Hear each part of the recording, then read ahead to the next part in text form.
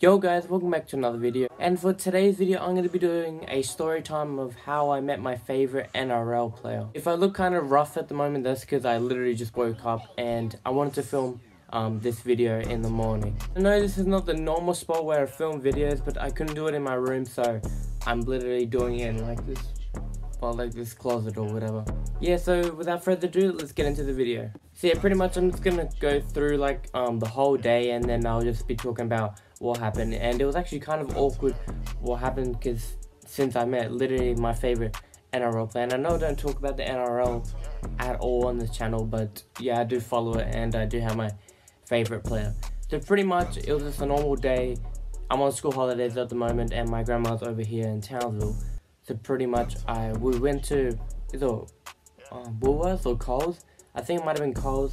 So we went there and I was just walking around the store and I thought nothing of it. This week felt very weird. Just a bunch of random shit kept happening throughout the week. So I was like, if something's gonna happen this week, I was like, if something's gonna happen, it's probably gonna happen today, like another weird shit.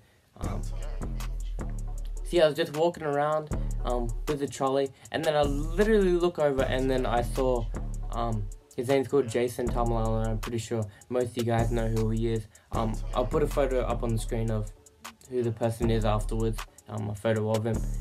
And then yeah, pretty much I just saw him and I'm like, holy shit, he's actually here. And then I was like to my mum, that's the player I always talk about when I'm watching like the NRL stuff.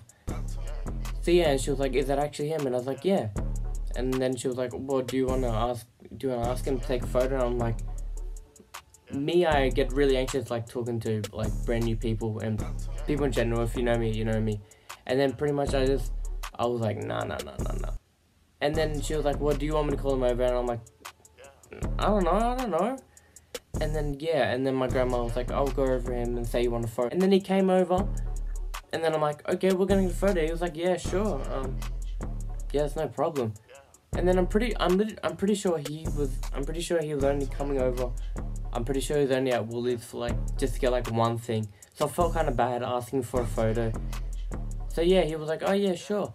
And this is where the embarrassing thing happened.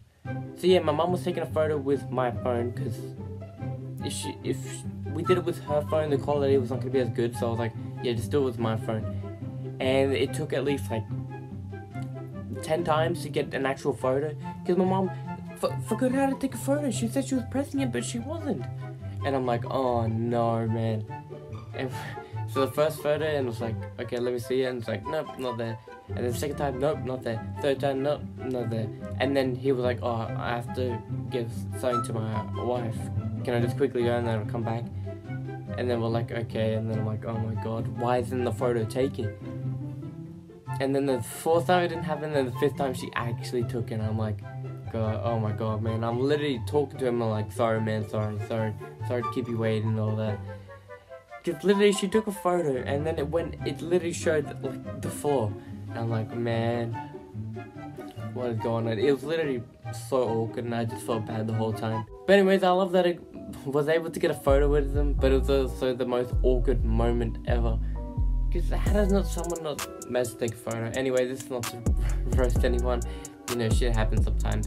But Jason Taumalolo is one of the nicest people I've ever met. He was like, nah, you're all good.